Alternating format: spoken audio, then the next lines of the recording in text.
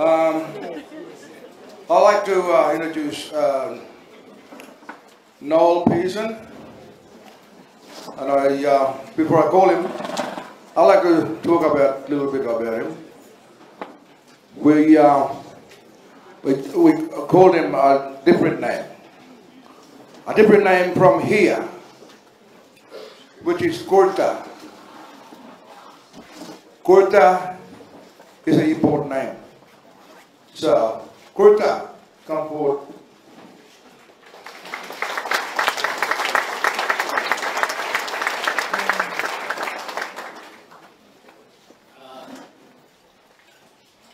Friends and First Nations from across the country, I'm so very pleased to be here on the 20th anniversary of Garma, and at the invitation of my Yunupingu brothers, whom I have a long relationship with. I want to speak today on the Uluru Statement from the Heart and the prospects of constitutional success.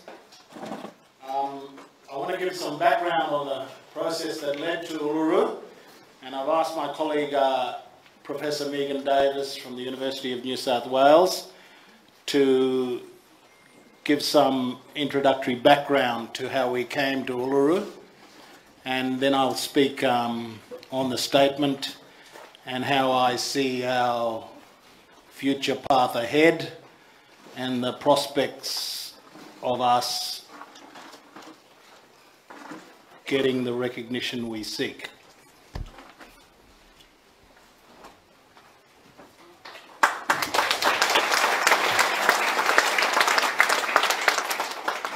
Thanks, Noel.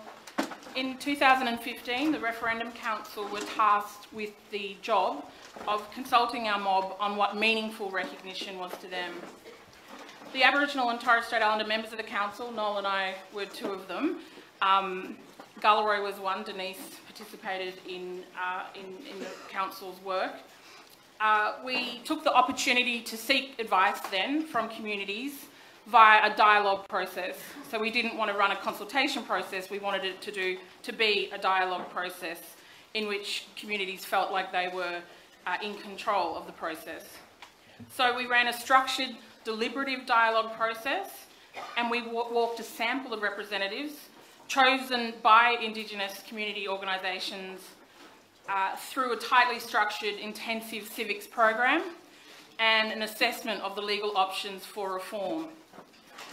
Before we commenced, we travelled the country and sought permission first from traditional owners, peak bodies and other Aboriginal leaders in meetings in Broome, Thursday Island and Melbourne. We then engaged the Australian Institute of Aboriginal and Torres Strait Islander Studies, IATSIS, to provide the logistical support and support the delegates to attend the dialogues. The First Nations regional dialogues were convened in Hobart by the Tasmanian Aboriginal Corporation, in Broome by the Kimberley Land Council, in Dubbo by the New South Wales Aboriginal Land Council, in Darwin by the Northern Land Council, in Perth by the South West Aboriginal Land and Sea Council, in Sydney by the New South Wales Aboriginal Land Council, in Melbourne by the Federation of Victorian Traditional Owners Corporation, in Cairns by the North Queensland Land Council, in Ross River by the Central Land Council, in Adelaide by the Aboriginal Legal Rights Movement, in Brisbane by a number of local organisations, and on Thursday Island hosted by the Torres Shire Council, the Torres Strait Regional Authority and a number of other organisations. A truncated dialogue was hosted by the Ngunnawal Elders Council in Canberra. Finally, a National Constitutional Convention was held at Uluru on the 23rd to the 26th of May 2017. This dialogue process is unprecedented in Australia's history.